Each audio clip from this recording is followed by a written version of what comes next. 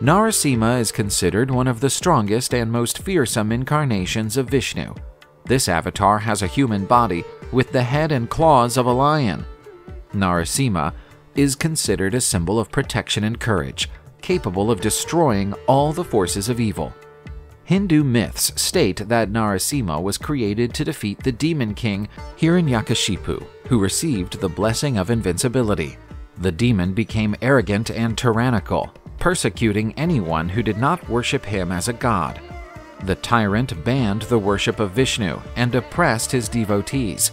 But his own son, Prahlada, remained a fervent devotee of Vishnu, resisting all attempts to change his faith. Angered by Prahlada's unwavering devotion, Hiranyakashipu challenged him to show where Vishnu could be. Prahlada replied that Vishnu is everywhere, even in the columns of the palace. Hiranyakashipu attacked one of them, where Narasimha appeared. The demon and Narasimha fought fiercely, but Hiranyakashipu was unable to stop Narasimha, who killed the demon by laying him on his lap and tearing him apart with his claws. That was the end of tyranny and the revival of cosmic order. The universe felt relieved, and Vishnu's devotees celebrated the victory of justice. Prahlada, with tears of devotion in his eyes, knelt before Narasimha.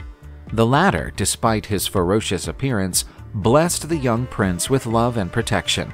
Narasimha's saga is a timeless narrative that portrays the power of faith. Narasimha, with its ferocious form and protective nature, symbolizes divine omnipresence and intervention to protect righteousness and faith. This story underlines that, no matter how strong the forces of evil, justice and truth will prevail.